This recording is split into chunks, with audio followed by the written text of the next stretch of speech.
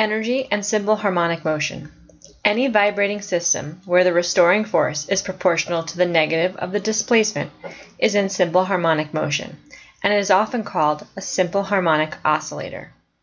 Also, simple harmonic motion requires that a system has two forms of energy and a method that allows the energy to go back and forth between those forms. There are two types of energy in a mass spring system. The energy stored in the spring, because it is stretched or compressed, is elastic potential energy, 1/2 kx squared.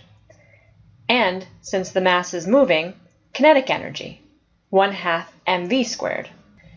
At any moment, the total energy of the system is comprised of those two forms.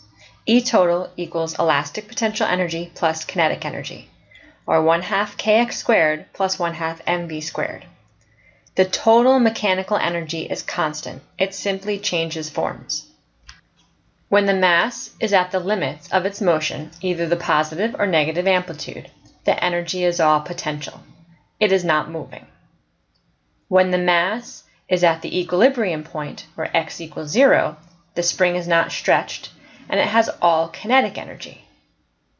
But the total energy remains constant.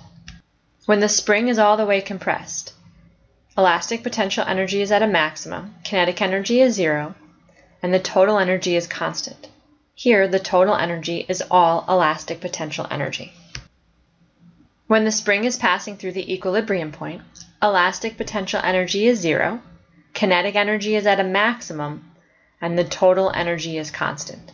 Here, the mass has all kinetic energy. When the spring is all the way stretched, elastic potential energy is at a maximum, kinetic energy is 0, and again, the total energy is constant.